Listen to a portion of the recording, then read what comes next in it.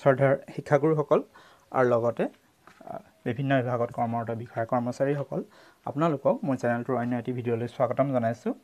বলকচোন আজিৰ ভিডিঅ'টিত আমি Annexure 16ৰ বিষয়ে আলোচনা কৰোঁ।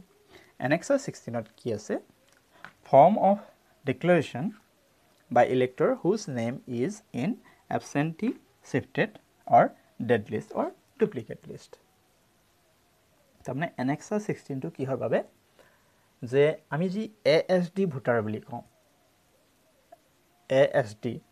absentee, A for absentee, S for shifted আৰু D for dead বা duplicate. এতিয়া তেনে যদি ভোটাৰে ভোটদান কৰিবলৈ আহে, তাৰমানে ASD তালিকাত থকা বা ASD লিষ্টত নাম থকা ভোটাৰে যদি ভোটদান কৰিবলৈ আহে, তেতিয়া আমি তেনে ভোটাৰৰ পৰা এটা ডিক্লেৰেশ্যন ল'ব লাগে আৰু সেই ডিক্লেৰেশ্যনটো আমি Annexure 16 বা এই ফৰ্মখনত আমি তেখেতসকলৰ ডিক্লেৰেশ্যন ল'ম।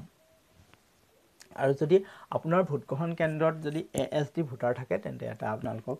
লিষ্ট দিব আৰু এই লিষ্টৰ বিষয়ে ফাৰ্ষ্ট পুলিং অফিচাৰজন জ্ঞাত থাকিব লাগে আৰু তেখেতে যি মেল ফিমেল টেলিচিট তেখেতে মেইনটেইন কৰে তাত যাতে তেখেতে ASD যিবোৰ ভোটাৰ আহে তেখেতসকলৰ হিচাপটো যাতে ৰাখে আৰু আগদিনাই ৰাতি তেখেতে কি কৰিব পাৰে, এই যি mark copy of elector roll তাত পেঞ্চিলেৰে তেখেতে এই ASD ভোটাৰবোৰৰ এটা চিন দি থ'ব পাৰে। তেতিয়া কি হয়,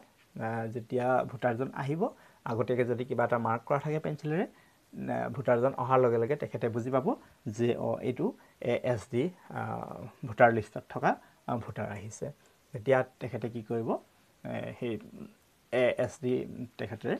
হিচাপটো ৰাখিবলৈ ভাল হ'ব। বাৰু এতিয়া ডিক্লেৰেশ্যনখনত কি উল্লেখ আছে চাওকচোন। I hereby declare and affirm that I am the same person whose name appears at serial number dash of part number dash of the existing electoral roll of the dash constituency which was prepared or revised with respect of 1st January of 2000 dash as a qualifying date. I am aware that impersonation in election is an electoral offence under the Section 171D of the IPC or Indian Penal Code. তাৰমানে ইয়াত তেখেতে কি বুলি ঘোষণা আচলতে কৰিছে,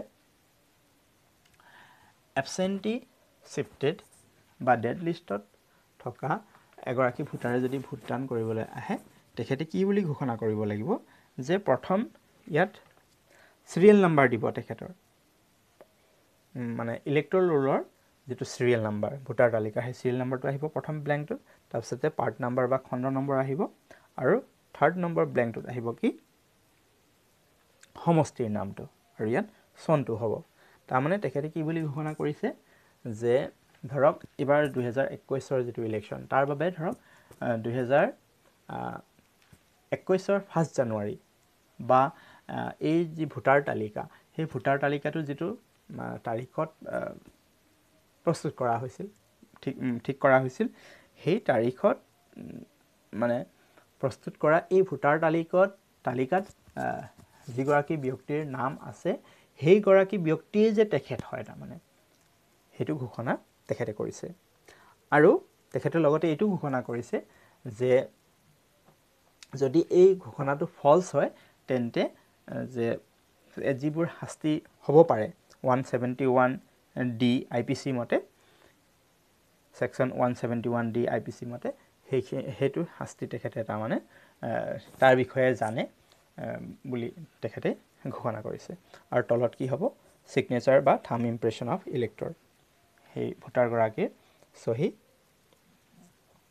বা থাম ইম্প্ৰেশ্যন, তলত থাকিব নেম, ফুল নেম লিখিব ইয়াত আৰু ইয়াৰ তলত প্ৰিচাইডিং অফিচাৰে চাৰ্টিফাই কৰিব কি বুলি, যে চাৰ্টিফাইড that the above